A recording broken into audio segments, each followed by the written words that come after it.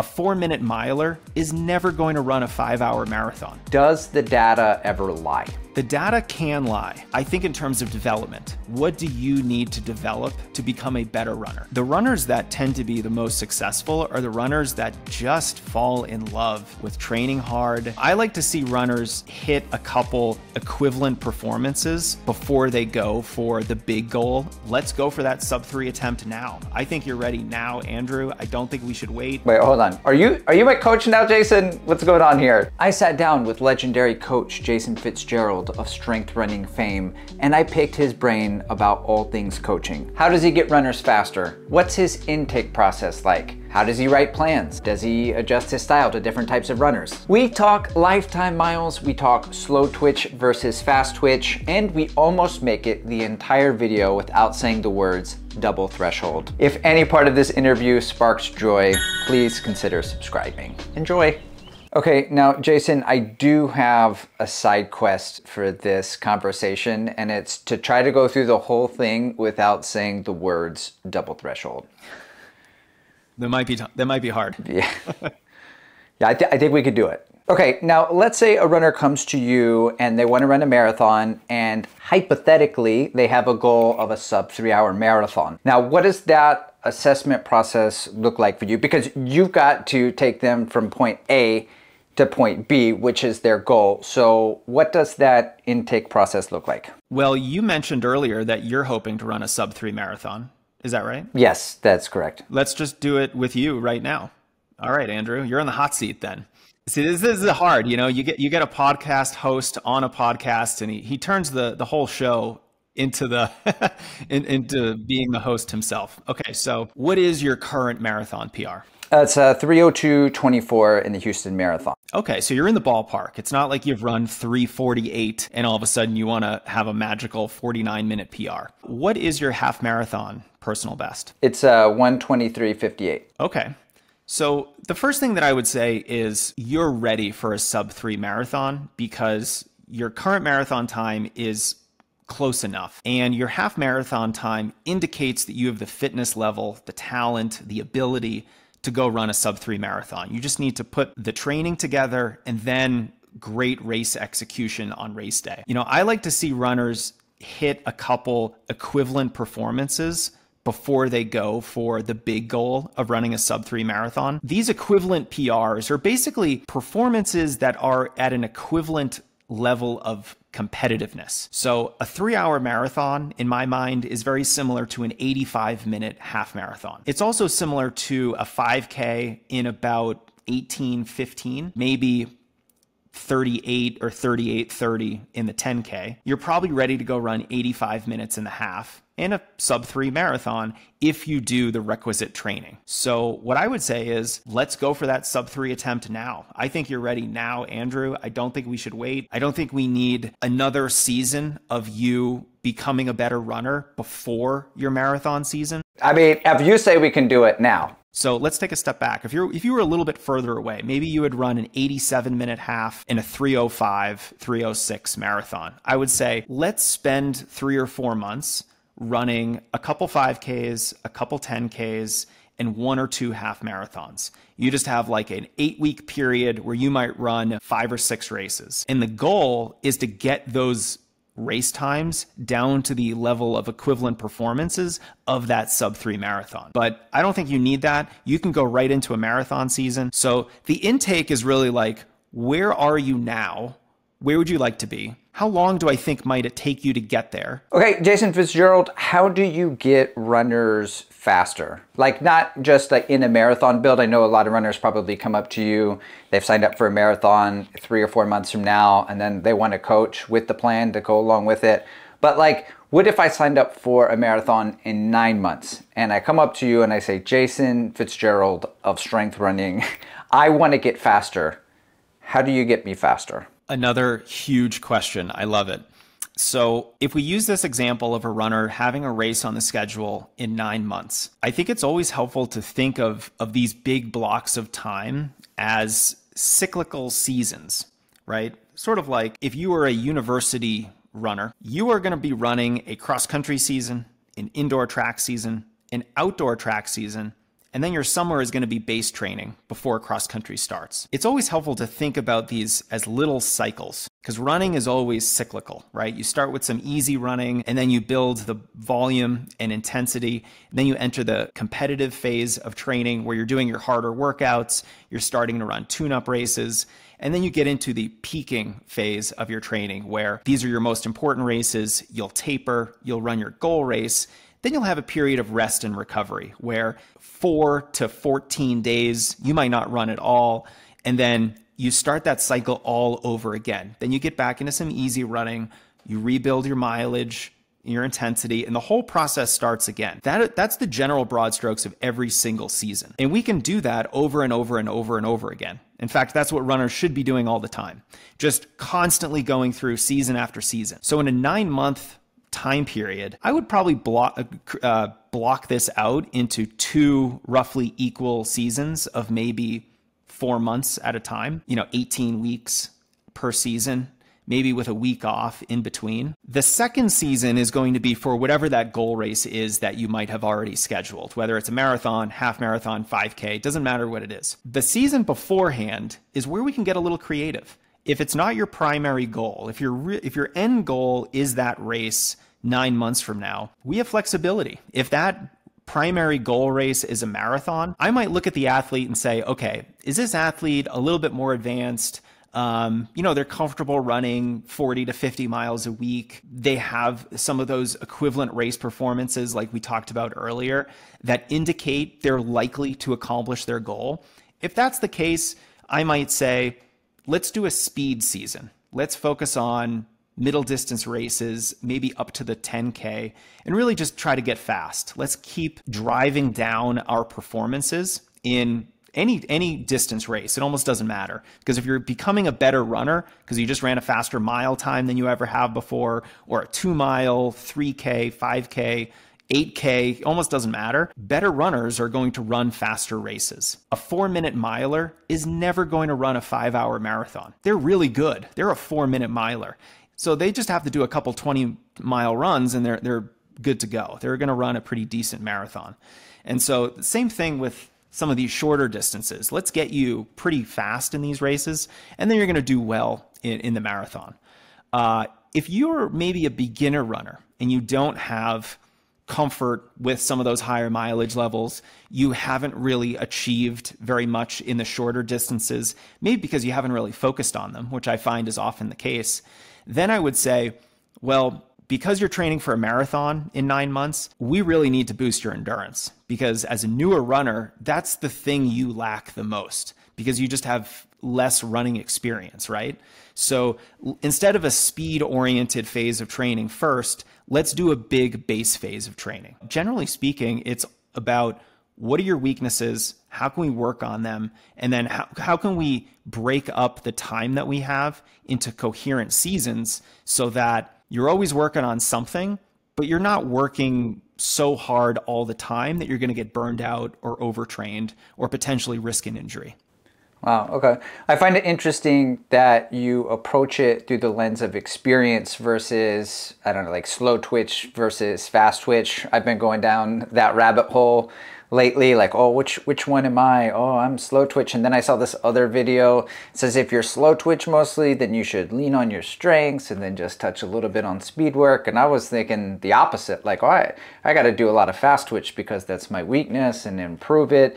But really, the best angle should have maybe been experience. If I've only been running a couple of years, maybe I would most benefit from high volume mileage, building more of an aerobic base and getting faster that way, so, but where do you stand on the fast twitch versus slow twitch thing? It's such an interesting topic because, on the one hand, I don't really think it's necessary to start labeling yourself. I'm a slow twitch runner versus I'm a fast twitch runner. With all the coaches I've had, the formal experience in, collegiate cross country and track, all of the physiologists and PTs and coaches I've talked to on my podcast, nobody really pays attention to your muscle fiber type. This is like the nerdiest physiologists arguing with other physiologists about what workout and how it impacts your muscle fiber types. It's just not really how running coaches really think about the training process.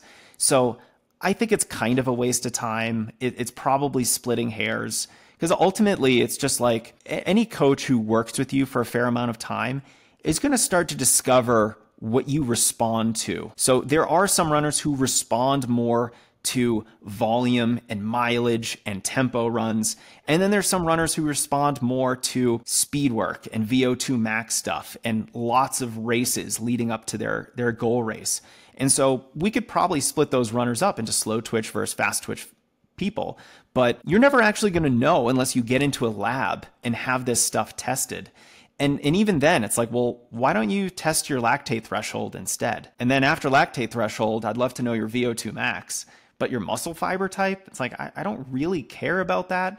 You know, like it might change the pattern of workouts a little bit to more favor one type over the other. But ultimately, it's, you know, what are your weak links and how do we address those so that they don't take you out of the game? I'm a very big heart rate guy, almost to a fault, right? So I believe that heart rate is a reflection or a mirror of the effort that I'm putting out. However, as it's been pointed out to me that maybe I allow the heart rate to dictate a little too much or affect my running when it comes to race day performance.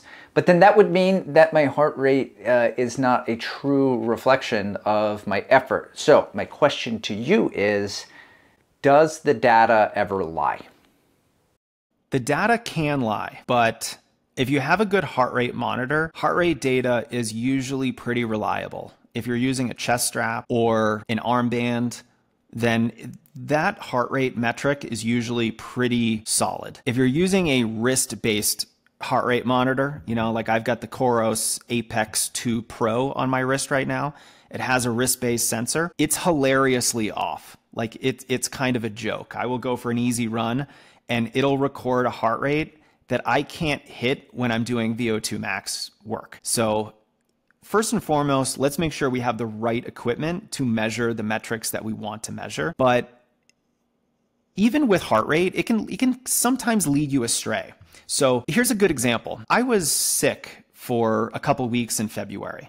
I had a little bit of a fever. I took a couple days off running, but then I developed this cough, and I had a cough for like 3 weeks. It got so bad that I felt like I might have strained an intercostal muscle in my ribs.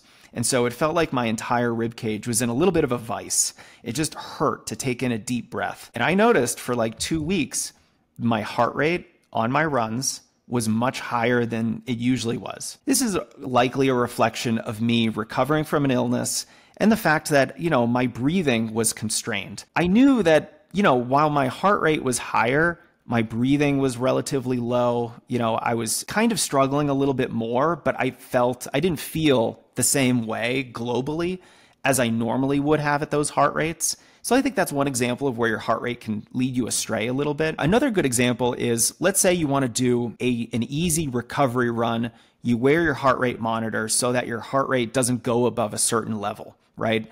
You're going to keep yourself honest on this recovery run.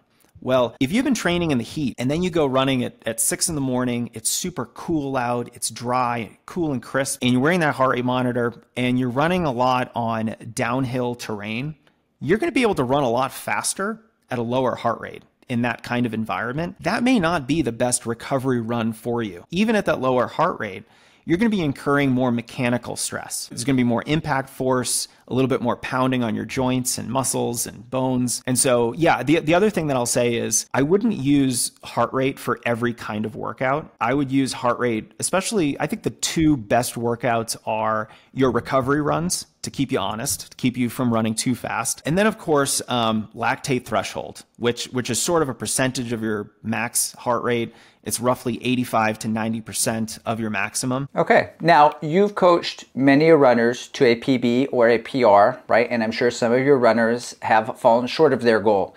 Can you identify common denominator characteristics from your successful runners? I think the most common one is just a love and a passion for the work. They don't just want the result, they want the process. They want to work hard, they like building mileage, they like doing hard workouts, you know, they like doing the cross training and the strength training and all the other aspects of things that a lot of runners like to skip.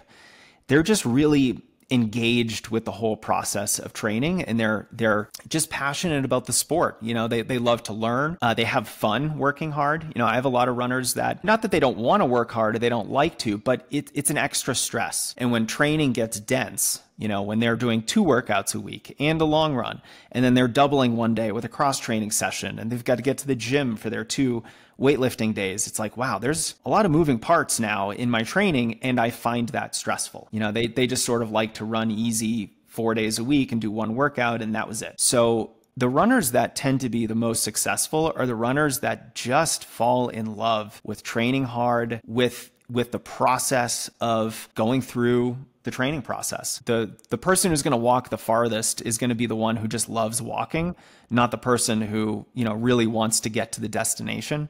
I think I'm completely butchering some quote I heard years ago, but if you can fall in love with the process, you're going to be the best runner you can be. Now, as a coach, I'm sure you have plenty of training plans available for people who are looking to run a 4-hour marathon, a 3-hour marathon, or whatever the case, like a stock plan. But for personal clients who hire you as a coach, do you write out your plans like week to week and make adjustments based on what happened the week prior, or how does that work out?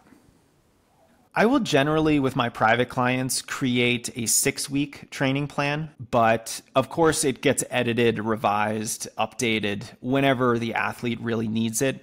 I found that weekly updates usually aren't necessary, just because most runners aren't dramatically changing their schedule or the demands on their time too much on a week-to-week basis. For the most part, it's a 4 to 6 week plan that I will write and then update as needed.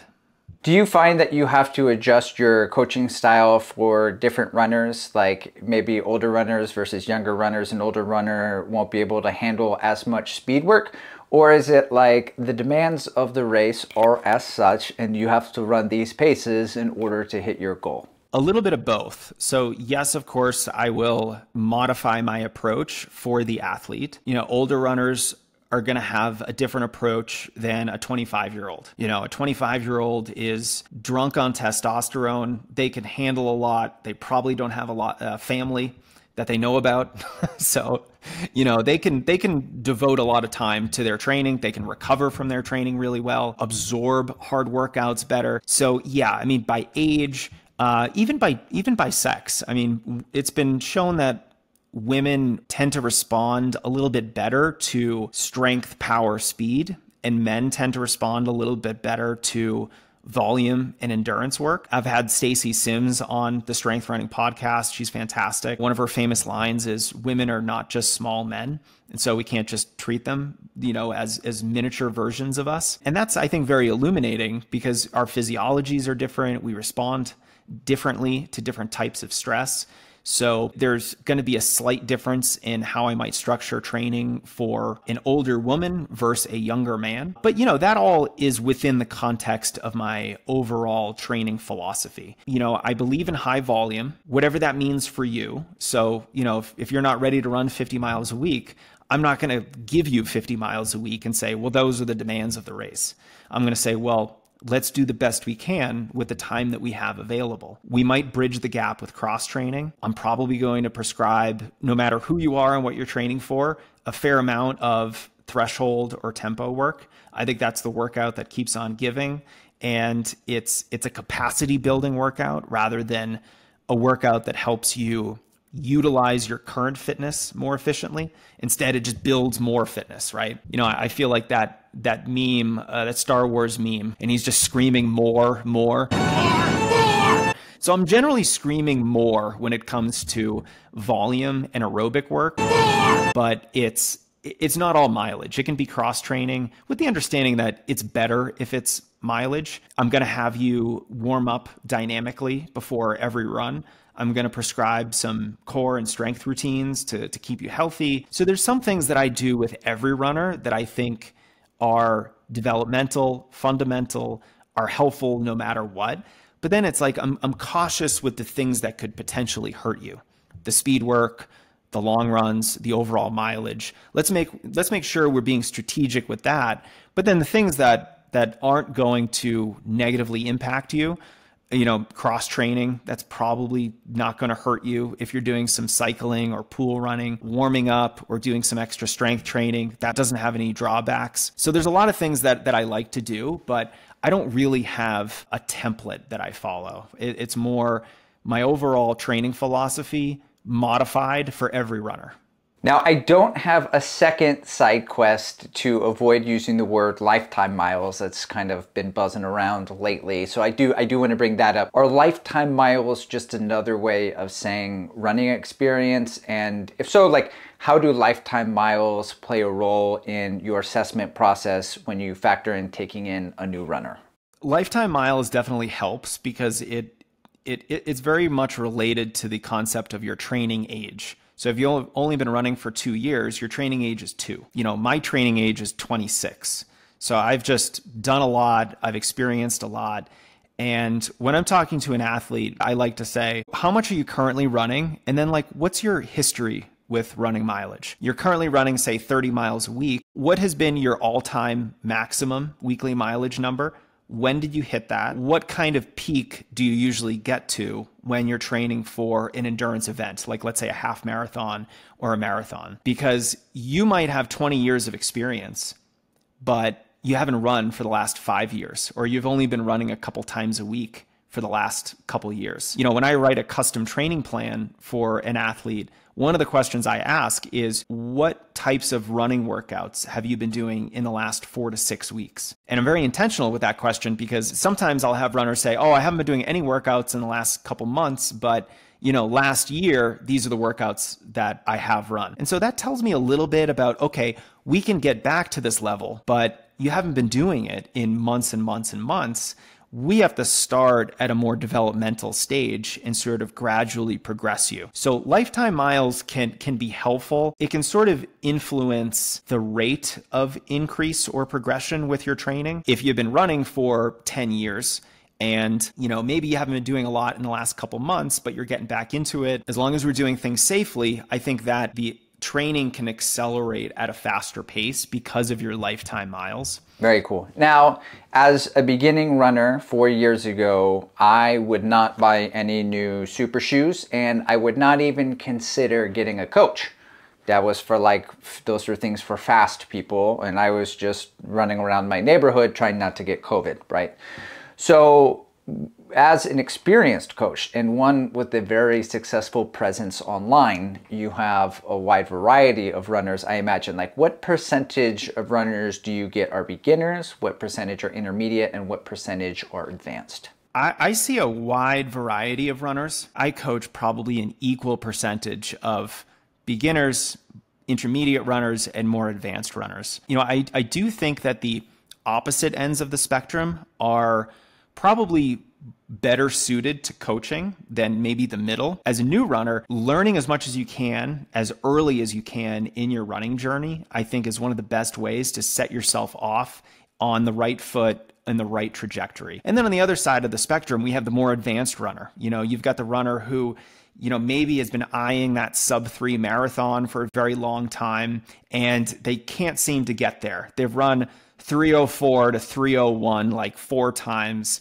and they're just right on the cusp. You've got to hire a coach. A coach is going to be able to look at your training with fresh eyes and give you that objective look at, here's some things you're doing great, here's some things we're not going to do anymore, and here's some things we're going to subtly change. Your training might not even look that much different for the first couple weeks, but it should, over the course of a couple months, start to take on a life of its own. You're doing all new workouts.